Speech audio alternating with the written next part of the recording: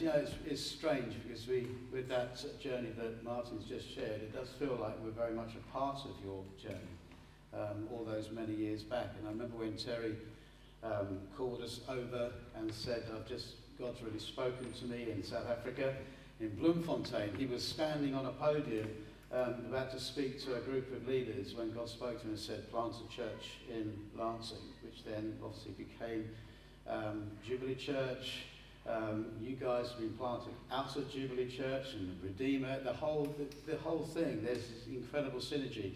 And as we were worshipping, I was just feeling like, it feels like we went away and we were involved in getting what is now Gateway Church Swindon started, along with another man called Andrew Leakey, and many years ago, and then planted into Gloucester. And it feels like we were sent off on a mission somewhere, and now we have permission to come home. And that's what it feels like. It feels like we've got permission to come home. And we have 3 children who live in Worthing, very grown up now, with their own families, so our grandchildren are there as well. And a grandson that lives with us, he's just moved from Gloucester to Worthing as well. He's going to have to change his accent because he is very broad West Country. But it does feel an absolute joy to be back here. It's slightly premature on our original plans. We thought maybe we'd retire back here one day, but we were just asked if we would bring those forward to come and be a support to Redeemer, to Joel, to see what God wants to do. I'm really looking forward to building a relationship with Martin and Tanya, and just hope that we have a friendship going forward. I just long for them. Just found myself in the worship time just feeling so connected, and you know, you can go anywhere in the world, can't you, with people that you don't know, but yet the moment you open your mouth and worship, you are family. Doesn't matter what language that's in, doesn't matter what culture you're doing that with, you're family immediately, and it's just an amazing, amazing thing, all because of Jesus. What was that wonderful hymn? I've never sung that hymn before. That's incredible. Just love that. It was just so full of magnificent truth. And all because of Jesus, because he's in us and through us. And I've noticed, actually, I've been watching some of your videos over the last weeks, just to get to know you a little bit, I suppose. It's just a nice way to do that. And I've noticed, I've really been thrilled to see that you're going through a series looking at Jesus, looking at various aspects of Jesus, and I'm thrilled by that. I really am, because I think so often we can talk about culture, we can talk about all sorts of different things, but when it comes down to it, we need to connect with Jesus in a fresh, vibrant, wonderful way that empowers us for the life that's ahead of us. I mean, after all, who wouldn't want to spend time with the one who has the highest authority in the universe? Who wouldn't want to spend time with the one who causes all other names and authorities to bow their knee and confess that he is Lord? Who wouldn't want to do that? And so I'm thrilled. That's been part of the journey over the last weeks. And so I also wanted to dip into that a bit, actually, and just bring another perspective, if I can, just briefly in the time that we have this morning. And I want to turn your attention to Acts chapter 4. Let me just read to you a little bit of this. I'm not going to read the whole thing. I just wanted to set a bit of a context, and I'm going to dip into different verses as we go through. But Acts chapter 4, let me just read it to you, then I'll give you context. As they were speaking to the people, the priests and the captain of the temple and the Sadducees came upon them, greatly annoyed because they were teaching the people and proclaiming in Jesus the resurrection from the dead. And they arrested them and put them in custody until the next day, for it was already evening. But many of those who had heard the word believed, and the number of the men came to about 5,000. That's some mission trip, isn't it? Incredible. On the next day, their rulers and elders and scribes gathered together in Jerusalem with Annas the high priest, Caiaphas and John and Alexander, and all who were of the high priestly family. And when they'd set them in the midst, they inquired, by what power or by what name did you do this? And Peter, filled with the Holy Spirit, said to them, rulers of the people and elders, if we are being examined today concerning a good deed done to a crippled man, by what means this man was being healed, let it be known to all of you and to all the people of Israel that by the name of Jesus Christ of Nazareth, whom you crucified, whom God raised from the dead, by him this man is standing before you well. This Jesus is the stone that was rejected by you, the builders, which has become the cornerstone, and there is salvation in no one else, for there is no other name under heaven given among men by which we must be saved. Extraordinary passage, and I'm going to dip into that in just a moment. But I want to go back and set the scene a bit. Why was all this commotion there in the first place? Well, if you go back to chapter 3, you'll notice that Peter and John were approaching the gate of the temple, and where they came across a guy who was lame. Now, I'm assuming he'd been there for quite some time. Probably everyone knew him. They're probably so familiar with him, they passed him by day after day as he was asking for financial support. So this guy was there, Peter and John, now so full of the Holy Spirit, come up to the temple, and the guy reaches out his hands, and he's really looking for some financial support. And Peter and John said, listen, I don't have anything to offer you right now. In fact, what they say is, silver and gold I do not have, but in the name of Jesus Christ of Nazareth, rise up and walk. You see, what Peter said to him was, he said, I don't have money. I don't have anything else. I don't have a solution to your problem. I don't have what you think you need. I don't have the medical nous to bring some solution to your crippled state, but I do have something. He says, I have a name. I've got a name. I have a name to which every power must bow.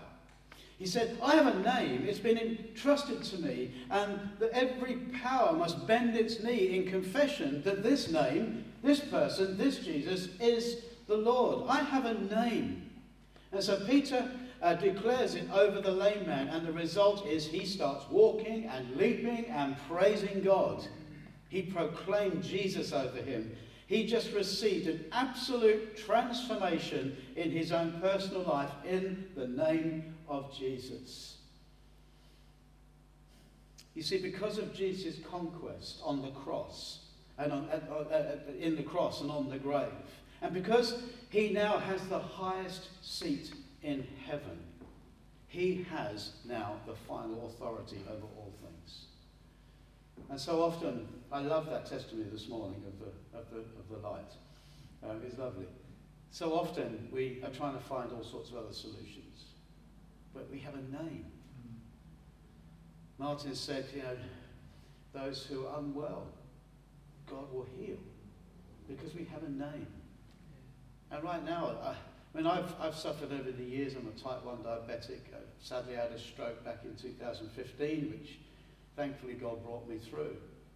But I've discovered over the years that I'm alive because there is a name that is a name above every name. Yeah. And I trust that name. And I remember, I'll tell you this very brief story, so I'm just going to go away from the notes for a minute. During that year of 2015, I had a minor stroke, and so there was a lot of recovery that had to be done. But also during that year, I started getting a kidney problem.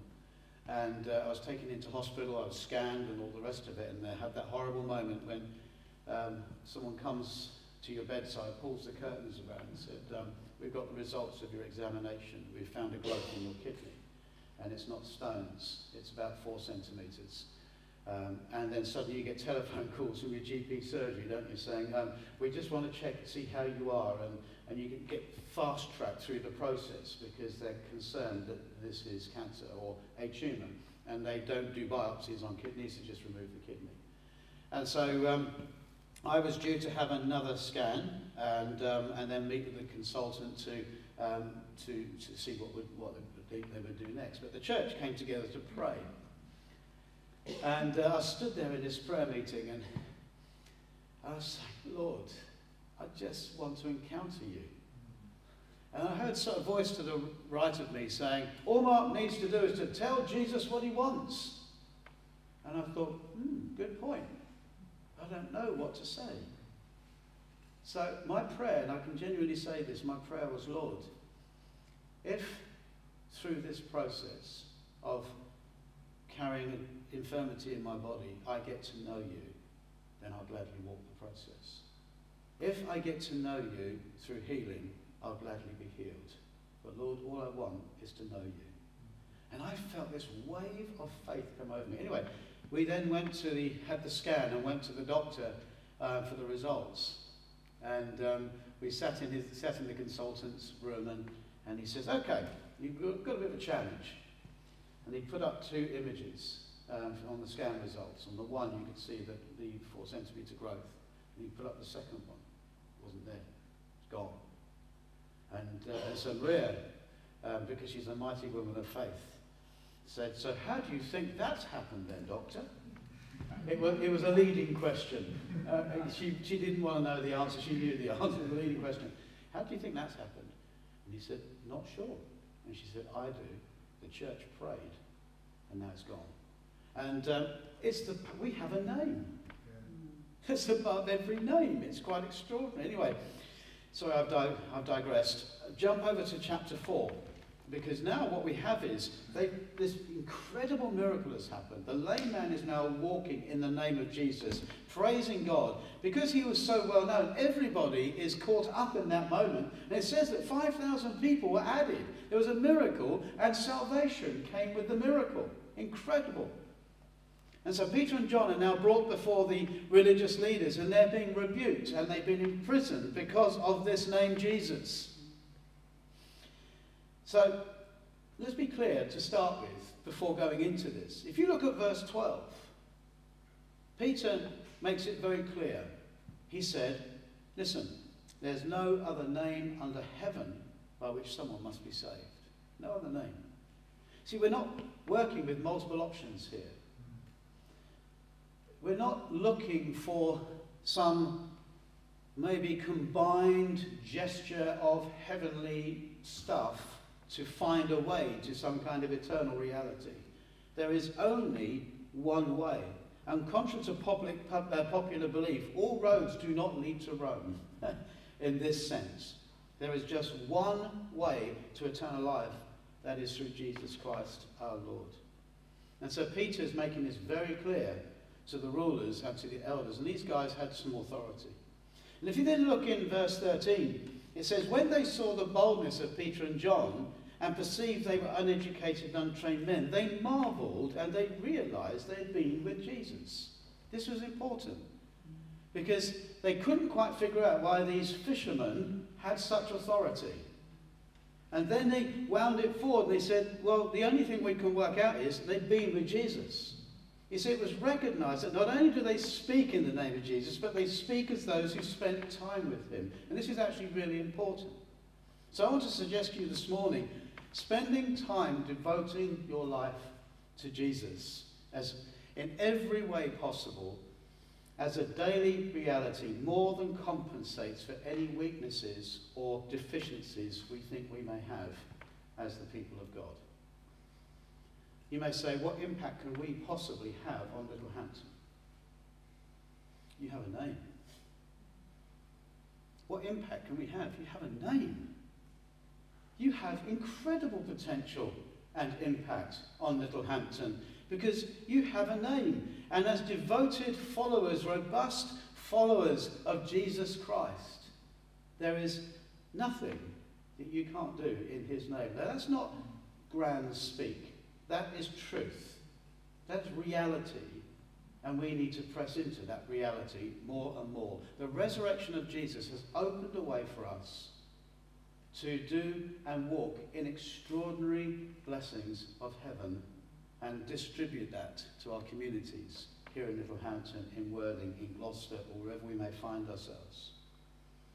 So follow me here. In verse 18 it says, they called them and commanded them not to speak at all or teach in the name of Jesus. Notice they commanded, they didn't suggest. This wasn't just a, well, it's a bit irritating, guys. This was a command. You will not speak in the name of Jesus anymore. They set in place an injunction. In other words, we're not going to allow you to do this, so we're going to set this in place, and if you do, we're going to come back and arrest you again. These people had authority. Their command was clear. You are to no longer speak in this name. Now, I think it's interesting. You know, Jesus, the preaching carpenter, or preaching carpenter's son, didn't offend anybody until he started demonstrating power. And also, he didn't offend anyone until he started making a pronouncement that you must forsake all to follow me. And suddenly, his name is offensive to people who think there are multiple ways to God. It's only the power and the proclamation. If he'd just gone about his business, and yeah, he could have had some wisdom, he could have just spoken freely in the marketplace without power. There were lots of wise sages around at the time doing it. But because he had divine power, he created offence. It's important for us to understand that. Because I would suggest we often get to talk about God or the church, and we only get a mild reaction to that. So you might introduce people to the subject of where you go to church. What do you do? You know, you go to work, and they say, "What did you do over the weekend?" "Oh, Sunday we went along to a Christian gathering, and we met at the school, which I can't remember the name of the school. We got lost coming here, so that's probably why we got lost." And you'll get no reaction. Maybe, "Oh, that's good. I went to watch the football." But boy, the opposition will kick in if you say, "I went to worship Jesus. I'm a devoted follower of Jesus." There's something that kicks in when you move from simply a passive context of we go to church or meet with a group of Christians to I'm a devoted follower of Jesus. Something happens. You know, you can talk to your neighbour about believing in God. And they might just come back to you and say, "Well, yeah, no, I'm a believer in God." The world is full of God-fearers, but the world is not full of followers of Jesus. Many people will fear God, but which God are they fearing? You know, I find the reason I love that hymn. So often I'm a bit of a nerd when it comes to this. I think sometimes our worship songs, I could sing to my wife. They're not telling me anything about Jesus. They're opening my heart up, yes. And sometimes the worship songs that we sing or have been created are rather broad in as much as we're worshipping God. Well, probably any religion could pick one of those songs up and sing it. I love the ones that declare the majesty of Christ. Because that belongs to us. We have a name. That belongs to us. If you tell your neighbour you're a devoted follower of Jesus, you'll get an altogether different response than just telling them you believe in God or you go to church. In 1 Peter 2:8, we're introduced to Jesus as the cornerstone, aren't we? And he's the cornerstone of all that is to come. And the church is built on from that cornerstone, on the foundation of the apostles and prophets. But it also goes on to say he's also known as a stone of stumbling, a rock of offence.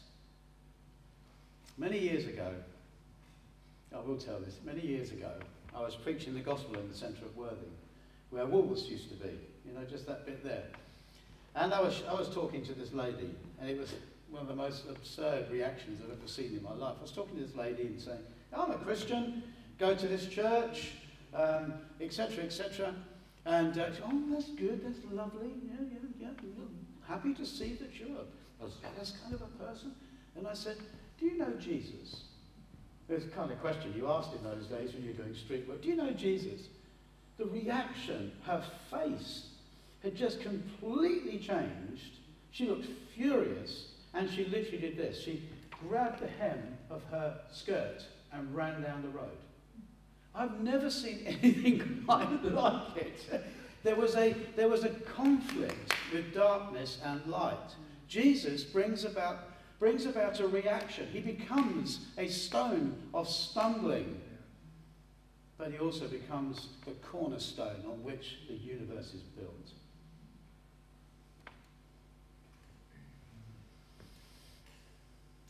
Look at the response of Peter and John in verse 19.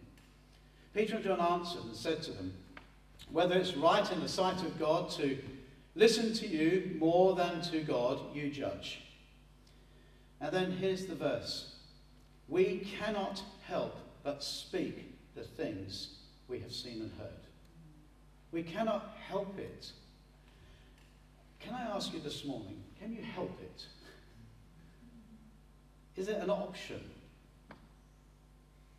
Are you able to turn it on or turn it off? If you can turn it on and off, then may I suggest that maybe we need another glimpse of Jesus. Maybe we need to listen to him again, the eternal, perfect will of God. See, the greatest reality in the universe is the presence of the resurrected Christ. And to fill my heart and mind with all other inferior things and not with the power of his resurrection gives me an option. Turn it on, turn it off. I can turn the message on and I can turn the message off. It becomes optional. If it's optional, then maybe we've not seen or heard Jesus the way we should. You know, I love the old hymn. I'm a bit of an old hymn fan, I must admit. When I survey the wondrous cross. And then it says in one of the verses, forbid it, Lord, that I should boast, save in the death of Christ my God. All the vain things that charm me most, I sacrifice them to his blood. Peter and John said, we cannot help but speak what we have seen and heard. My friends, we're living without options in the Christian faith. My invitation to you today is it's time to sign up again for a life that has no options. And that's produced through your devotion to Jesus. See, we're designed for the Lord, for this hour. We're designed for this. We've been prepared throughout our entire lifetime. It matters not if you have a lifetime of shipwrecks, of failing God. It doesn't matter one little bit. What matters is everything up to this point is a tool used by God to make you and me a more of a righteous influence and witness in the earth.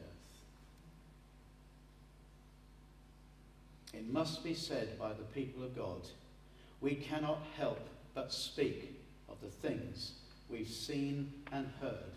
It is no longer an option. And I pray that God removes the option for us this morning. As I'm sharing this, there are some other things I wanted to share about the attitude of Peter and John and their boldness and how they went on to pray. When they got released, they went back to their friends and said, this is what's happened. They all lifted their voice, oh God, oh God. And what did they pray? They prayed, God, give us all boldness. So the boldness that got them into trouble, they said, we want more of what got us into trouble. Now, I won't go into all of that now, but we don't really have time. And I don't want to lose, I think, where we are right this second. But I will say this. In Acts 1, it tells us that when the Spirit of the Lord comes upon us, we are witnesses. We have power to witness. Now, I will say, it doesn't take the anointing of the Spirit to tell your neighbour you're a Christian. It doesn't take the anointing of the Holy Spirit to give a sandwich to a hungry person. These things are expected. This is what we do. So our witness and the power of the Spirit is to demonstrate and to magnify the resurrection of Christ. That's what our witness is for. It's not so that I've got a greater ability to talk to my neighbour. It's not. That takes boldness. It takes courage. But if we want the end result of our boldness and courage, we need the anointing of the Holy Spirit to take it further so that the individual we're speaking to witnesses the resurrection of Christ. This is what this is about. That's what we're witnesses of. We're witnesses of the resurrection of Christ. And so if I speak to my neighbour, or if I go to someone who is unwell, I want to be able to preach the gospel and share faith belief in miracles as a demonstration that Jesus was raised from the dead. That's the reality of the gospel, is it not? That we're demonstrating Jesus has been raised from the dead. And because he's been raised from the dead, as I said right at the beginning, we now have a name that is above every name. I cannot help but speak of what I have seen and what I have heard. Is that where we are today? I've got to say, I've fallen down on this so many times when an opportunity comes. And you go, oh, I'm a bit nervous. Supposing they dislike me, supposing they reject me, supposing they never speak to me again. I was really moved by something that happened to Maria just recently. I've used this a couple of times in different places, so forgive me, honey, for this. She was at a family do, and during that family do, one of the family members was sat chatting with her. And Maria isn't going to be in-your-face, horrible, kind of obnoxious Christian who just wants to, find every opportunity to bash you, repent or perish, you heathen. She's not like that. But in this conversation, this person just stopped and looked at her and says, could you, for once, take the night off from being a born-again Christian? Maria's response wasn't these words, but the way she responded was, I cannot help but speak of what I've seen and heard. I have a name. It's the name above every other name. Where are we today with that? I trip up so many times, but I've also known some magnificent times when you follow that process through, and what is at the end is an extraordinary miracle. There was one, I was in Bombay, Mumbai now, but it was Bombay then, and we were preaching the gospel, and we were crowded gathered around us, and I'd been preaching that Jesus heals the sick. And this man grabbed me from the crowd and pulled me out and said, you come, you come, you come. And I thought, I'm terrified. God, give me all boldness, no, just get me out of here. Took me off down this track, down this narrow street, down a corner, round another corner. I thought, I'm just about to get lynched or something. And he took me into a house, and there was a lady laying on a bed. You pray, he said. And she was obviously out. She was asleep, or she was not able to wake up. He showed me a growth in her stomach that was, you could see the shape in her stomach. He said, you pray, oh Lord. And that's when you need the power of the Holy Spirit. You don't need the power of the Holy Spirit to speak to your neighbour. You need the power of the Holy Spirit for when you get to this point. And so I put my hand. I had no idea what to pray. All I knew was I had a name. I said, in the name of Jesus, I command you to go. And in that moment, my hand literally flattened underneath. It flattened underneath, and it was gone. She didn't wake up at that moment.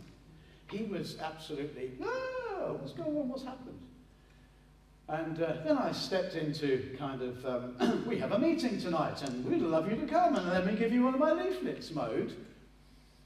Anyway, that evening, he did take one of our leaflets, but that evening, I was with a guy called Mike Springer. He was an evangelist within New Frontiers, and looked over to the left-hand side, and this man walked into the room with the woman who was on the bed, comatose or asleep or whatever she was, and a whole load of people with her and them came in, and during that evening, each one of those people gave their life to Jesus. Woo!